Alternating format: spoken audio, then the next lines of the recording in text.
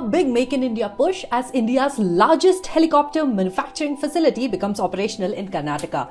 Initially, this Hindustan Aeronautics Limited facility will produce light utility helicopters. Prime Minister Modi had laid the foundation stone of this factory in 2016 and inaugurated it recently. Initially, the factory will produce around 30 helicopters per year, which will be enhanced to 60 and then 90 per year in a phased manner. The factory is being equipped with state-of-the-art Industry 4.0 standard tools and techniques for its operations. The factory will be augmented to produce other helicopters such as light combat helicopters and Indian multi-role helicopters. The Ministry of Defence stated that potential exports of civil light utility helicopters would also be catered to from this factory.